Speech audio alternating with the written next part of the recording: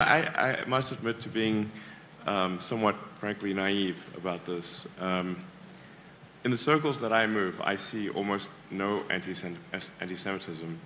And you know, there's this old joke, I've got like this one Jewish friend. No, I have like 2/3 of my friends are Jewish. Okay, I have twice as many Jewish friends as non-Jewish friends.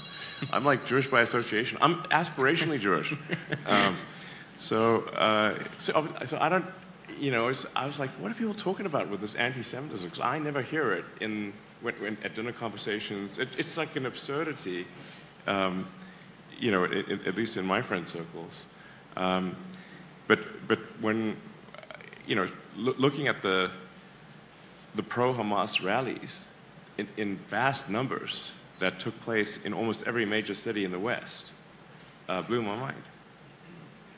And including on the elite college campuses that are supposed to be, you know, if you're an elite college campus, you're supposed to be enlightened. You're not supposed to be fostering hate.